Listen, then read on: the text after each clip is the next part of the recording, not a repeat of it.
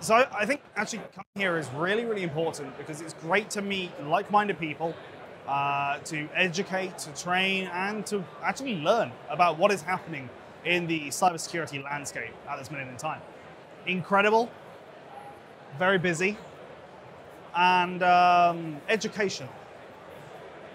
I would say one of the biggest challenges I think we're facing is realistic. There's two. There's working from home, trying to support those users.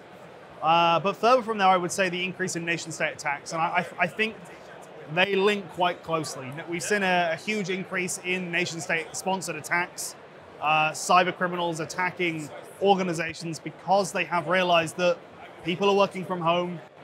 It's going to be a lot easier to be able to attack these businesses because frankly, they do not have the security tools in place at home as to what they had in place in the office.